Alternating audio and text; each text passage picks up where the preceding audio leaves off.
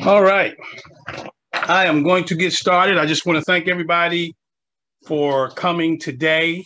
Um, this is our very first session for quarantine racism in schools, strategic planning.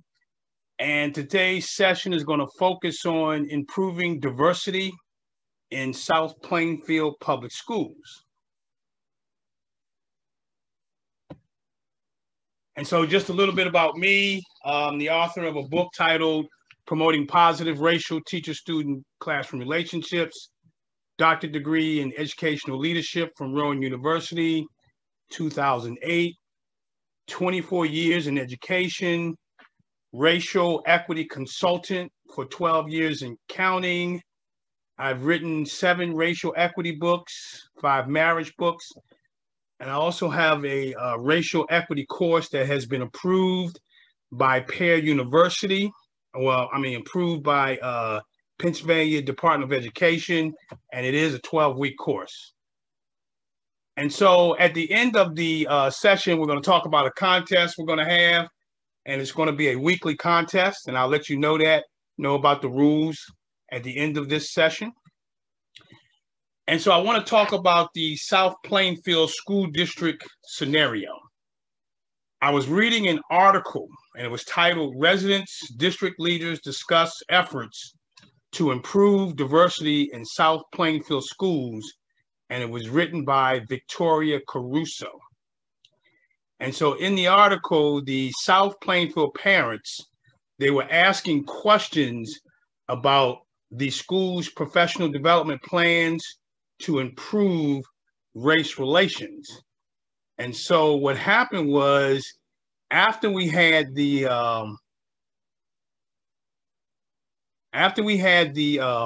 Black Lives Matter summer demonstrations, that entire community, they sent letters to the school district, and they wanted to know what their plan was. They also wanted to know why they did not include parents in the high school culture and climate committee. They wanted to know why there was no focus on Hispanic Heritage Month. And then they had some concerns about the school district's Cultural and Heritage Day.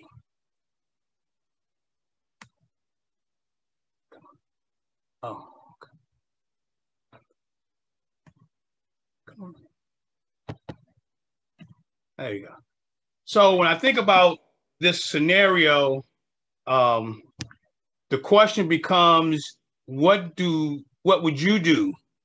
Or as a parent of a Black child, what would you do in this scenario? And so the first thing we have to talk about is how parents, Black parents, should approach the school board. I'm going to talk about the advantage that New Jersey parents have. I'm going to provide a strategy for better understanding of individual biases of school staff, as well as the needs of the students and community.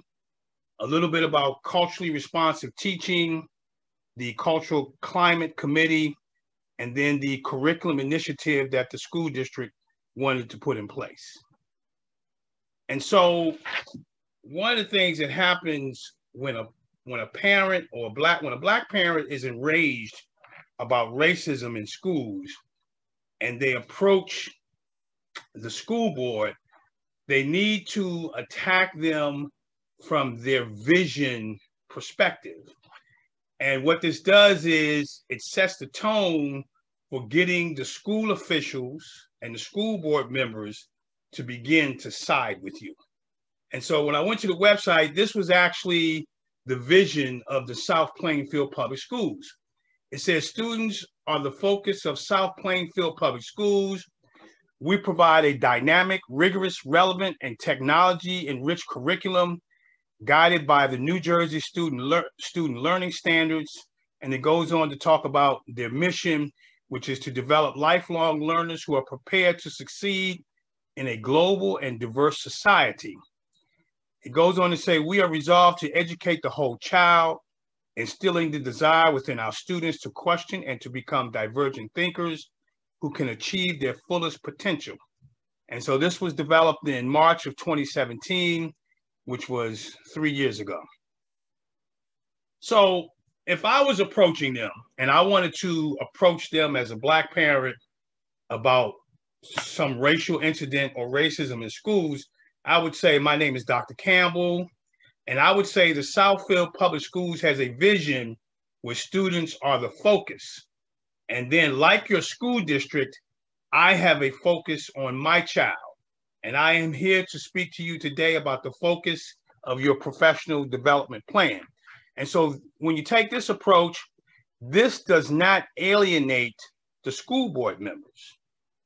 You don't want to alienate the people who are charged with taking care of your children.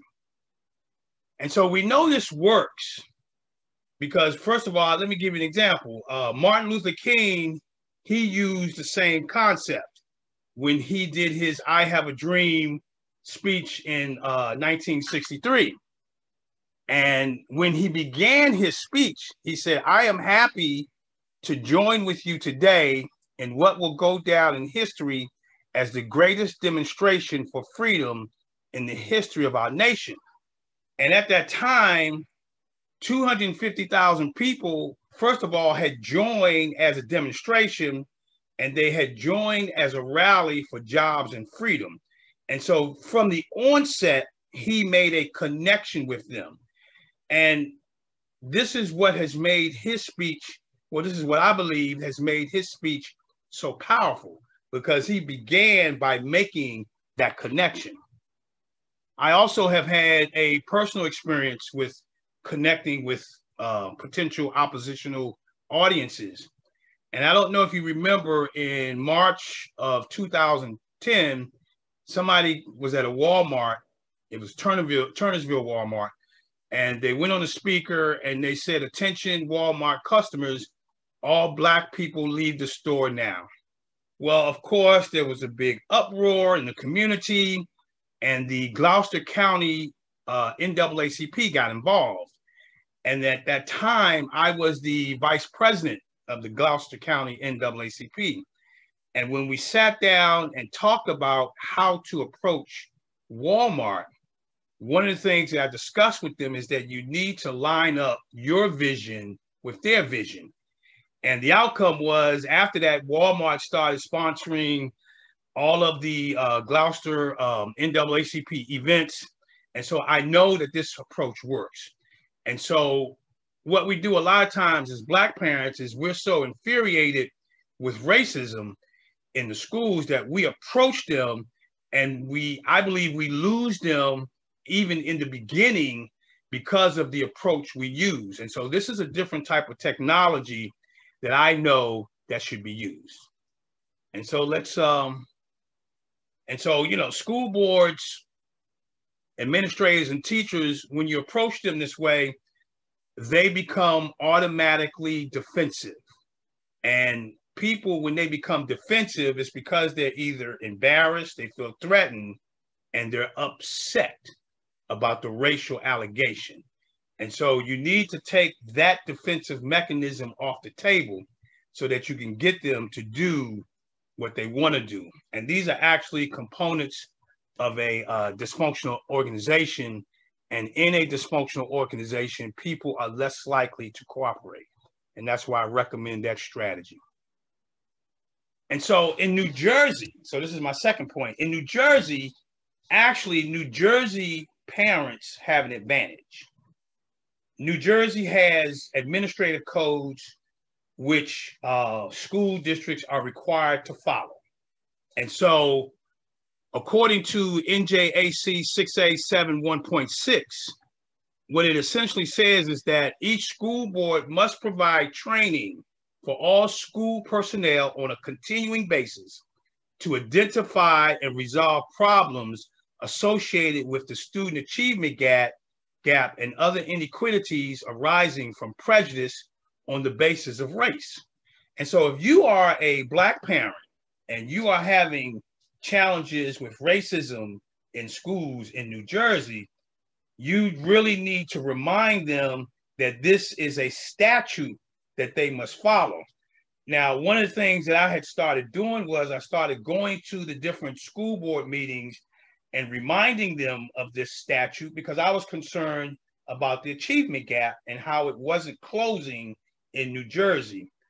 And shortly thereafter, the former commissioner, he came out with a letter, and I actually saw the letter, and he actually said that school districts have to follow this protocol, or else they can lose funding. And no school district wants to lose funding. So one of the roadblocks that they will put in front of you is they won't give you the information of what they're doing because they're probably not doing anything. And so as a New Jersey parent, you can also use the Open Public Records Act.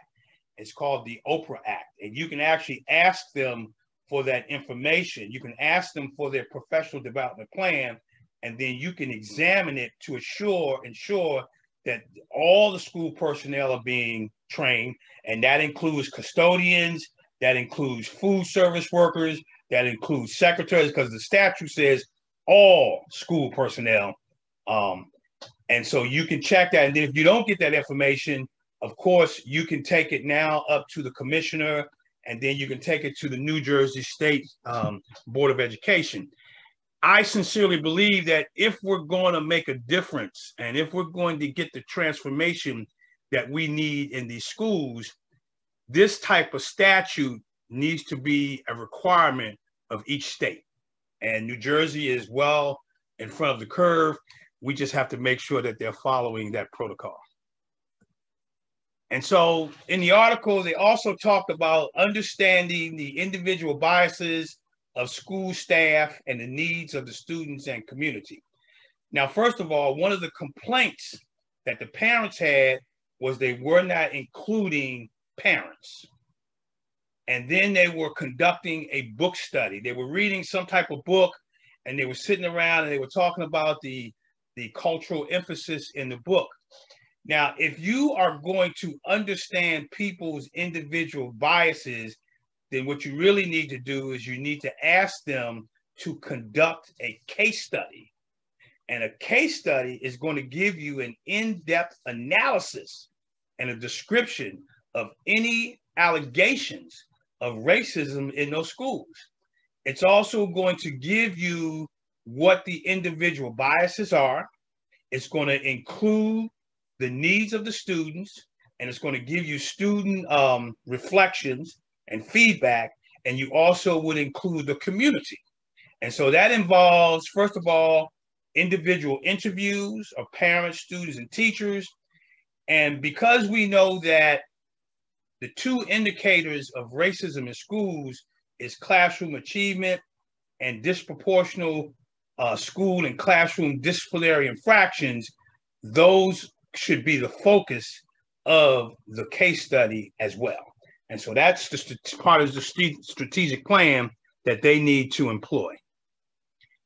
So they also talked about culturally responsive teaching. Now, culturally responsive teaching is a pedagogy that recognizes the importance of including students' cultural references in all aspects of learning. The problem that I have with this is it's been around for 26 years. And the result that we have is we still have Black students, both boys and girls, who are receiving more out-of-school suspensions. And then we still continue to have a student achievement gap between whites and Blacks at the 4th grade level, at the 8th grade level, and at the 12th grade level. And if we still have these challenges, then why are we still doing those same things? And so that's one of the questions that need to be brought to their attention when it comes to culturally responsive teaching. It's, you know, it's almost like they say the sign of insanity is to do the same thing over and over again and then expect different results. And essentially that's what they're doing. And so as a Black parent, you need to challenge that. And you need to challenge it from the perspective that it's not working, and it's not working because it's been around for 26 years. So it's already proven that it's not working. And so they also talked about the Cultural Climate Committee. First of all, the Cultural Climate Committee lacks what I call depth. It only includes students, teachers, and administrators. And that's problematic because teachers and administrators are the power brokers who are serving the students. And so, for example, if they don't agree with a student, they could remove the student from out of the group, or they could just not listen to the student's opinion, or not become sensitive to the student's needs. They could shut down the students' ideas. And it makes sense because the students, they don't control the school budget, and they also have a limited time of input because of the limited time of the school day. And so they need to have parental input and participation to protect the students. And whatever they discuss needs to be driven by the results of the case study, and they need to focus on problem solving. And so they also talk about curriculum initiative. And what they said was they wanted to include the works and contributions from people of color across the board. And so I have a problem with that term.